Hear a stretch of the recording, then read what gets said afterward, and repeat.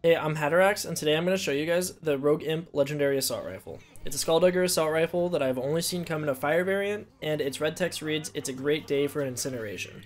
I don't know what that is a reference to, so I'll be waiting to hear what K6 has to say about it unless you guys let me know in the comment section first.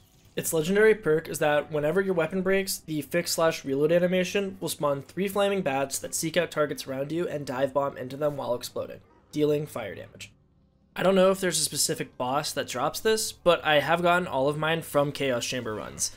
The one used in this video is a regular non-chaotic variant, and as you can see, it holds up pretty well in Chaos level 9.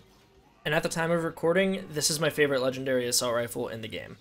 I used this gun to get to and beat the Maker, and while I realize that it may not be meta, it is still a fun and viable weapon to use.